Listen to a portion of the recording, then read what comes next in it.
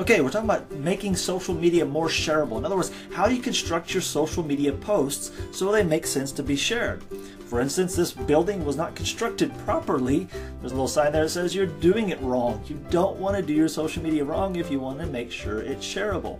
So how do you do that? You make it interesting.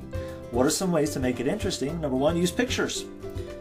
People love to see pictures. Number two, use text that relates to your audience. Make sure you can communicating in a way they understand it. And number three, make sure it's humorous. It doesn't have to be humorous, but humor is often shared.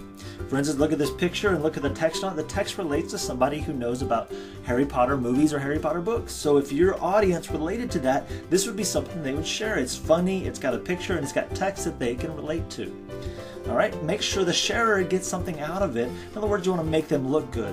Whenever you share something, make it something to where people are like, oh, he shared that with me. This person must be really cool. This guy found a door that nobody else knew about. It was something that made him look good. Therefore, people are going to share that content. Create anticipation. Give them an incentive. Tell them why you want them to share it.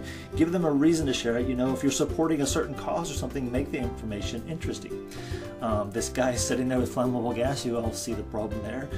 You create an anticipation by seeing this. You know there's something going to happen next. You're not sure what that something's going to be. That anticipation makes it to where you want to share that. Ask them for help and tell them to share it. You know, when you need help, don't be afraid to ask for it. Hopefully you would help better than this. I would not want to be the guy on the top of this ladder.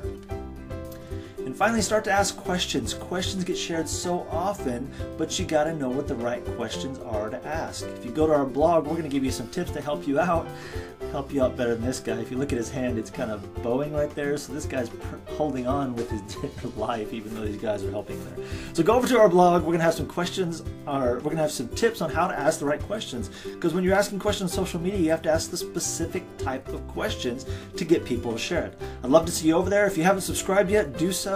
And I will see you on the next video.